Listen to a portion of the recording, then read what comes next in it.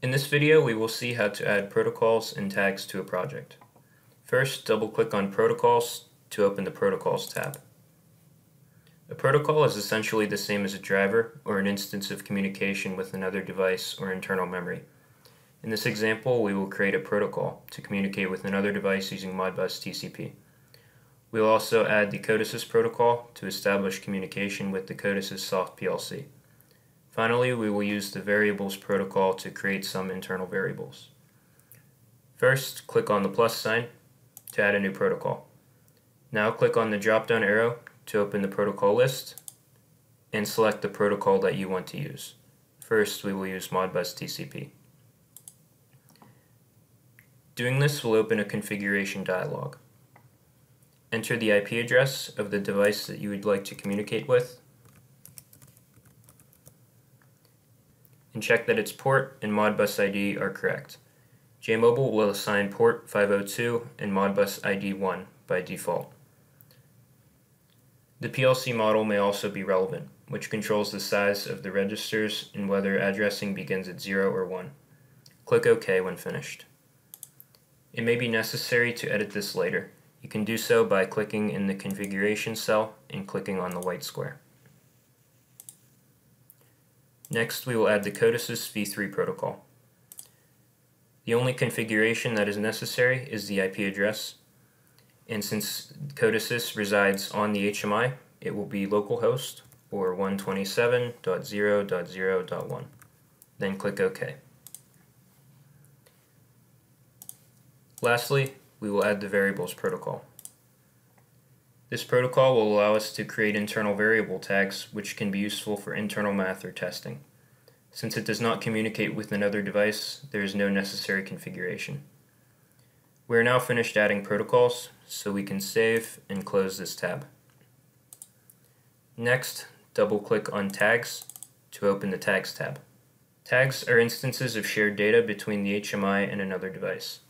We can either add tags by creating them individually or import them from a file obtained from another device. First, we will create some tags manually. Tags will always be associated with a protocol depending on what device they are communicating with. Use the drop-down box to select the protocol. For the first tags we'll create, make sure that Modbus TCP is selected. Now click the plus icon to create a new tag. When creating your first tag, you will be prompted to configure it. This means setting a memory type, an offset, and a data type. Then click OK when finished. This configuration can be edited at a later time by clicking in the address cell and clicking on the white square.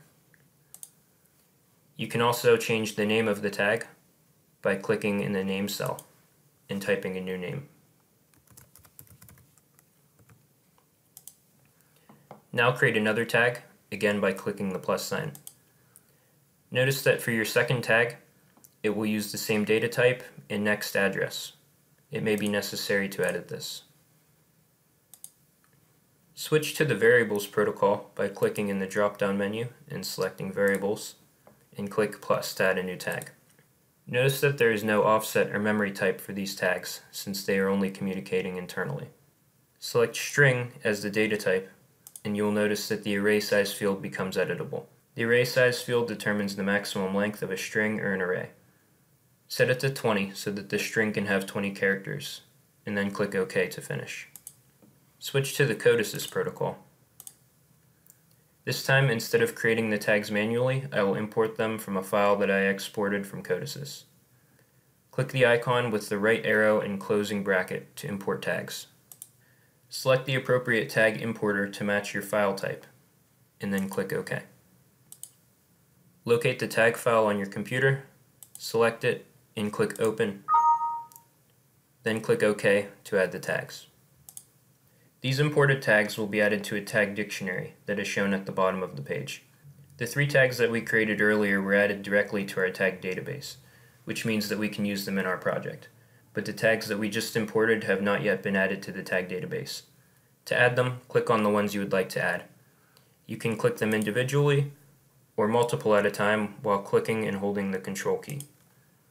You can also select multiple at a time by clicking and highlighting, or you can select all of them by hitting Ctrl and A at the same time. It is also possible to search through this list using the search bar.